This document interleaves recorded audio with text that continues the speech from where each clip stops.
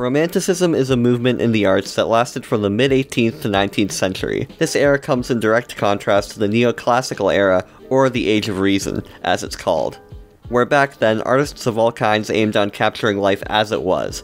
The Romantic period was focused on spontaneity, creativity, and big emotions. An example of these elements in literature comes in Mary Shelley's 1817 novel, Frankenstein. Frankenstein itself is a story that needs no introduction.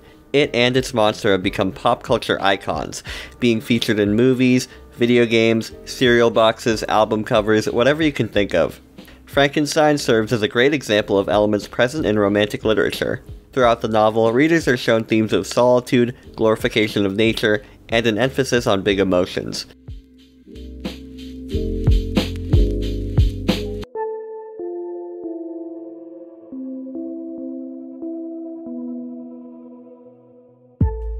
Solitude as a theme of Romantic literature dates back to its origins. Take Samuel Taylor Coleridge's Rime of the Ancient Mariner. Part of the story follows a man damned to be stranded at sea, surrounded by nothing but the remains of his dead crewmates. In Frankenstein, the monster feels something similar, not because he's on a ship full of dead guys, but the way people treat him like a monster before really getting to know the guy. The ostracization he feels because of this leads him to be completely alone in a world with plenty of what he observes to be happy, loving people. His creator, though, he hates that guy. The theme of solitude follows the monster as he's rejected by his creator, the family he spies on through their shed, and pretty much everyone else. Victor himself even experiences a lot of isolation, cutting himself off from the world for a bit after making the monster, spending a few months on a remote island in Scotland, spending a few months in jail, and then having his entire family taken from him by his own creation. Sort of a retaliation by the monster for Victor bringing him into a world full of people who hate him for no reason, and then some.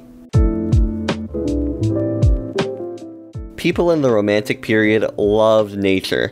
So much that there was an entire offshoot called the Transcendentalist movement, wherein people believed that by getting closer to nature, they'd be closer to God and understand the true ways of the universe, all that. In Frankenstein, there's a lot of dwelling on nature, and appreciation for it. Multiple times in the novel, the titular scientist, natural philosopher, the term scientist hadn't been invented yet. Frankenstein himself talks about the hills and water bodies of Geneva, his hometown, quite a bit. His BFF, Henry Clerval, is even more into the idea, putting Victor on to the beauty of Europe when he visits him in Ingolstadt, and when the two take a platonic trip around the UK in the third act of the novel. Though none of the characters go out into the woods and write a diary about how enlightened they are, Mary Shelley does go out of her way to talk about nature and how it impacts the characters, specifically their emotions. The novel was written over a vacation on Lake Geneva during the summer. The dark, gloomy mood combined with current scientific controversies and a fit of sleep paralysis she experienced led her to write the somber story that we all know and love. Some of the emotions that the characters experience are directly based on her experiences from that fateful summer up in Switzerland. Those said emotions are big and bombastic, exaggerated, as was the case for the time. Look at these neoclassical paintings from the 1700s, all rigid, still capturing the form of life and relatively emotionless, basically medieval paintings with more rendering. Contrast that with the Romantic period. This ain't your mama's fine art. People are showing emotions, they're not just standing, they're slumped over. Dead, supernatural creatures, big angels in the sky, so much drama in this Coldplay album cover. There also happens to be a lot of drama in Frankenstein. People faint when they see the monster. Victor goes on long monologues about how he wishes to destroy his creation, and how awful he feels for unleashing it into the world. How scared of it he is. Victor becomes sleepless, has nightmares, among other things. The monster has some big emotions, and likes to express them too, but you can chalk that up to his situation.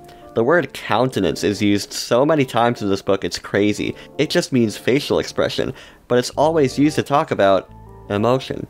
You also get a lot of, "oh, adjective noun," as exclamations. There's a lot more to talk about with Frankenstein, and this is just putting it in context of the time. There are a lot of examples of Romantic period literature, but Frankenstein is probably the most famous, or at least the one I know. Is the fame due to the way it incorporates those literary elements to tell an engaging story, or its many adaptations? I'll leave that up for you to decide. Thanks for watching. I hope you enjoyed watching this as much as I did making it.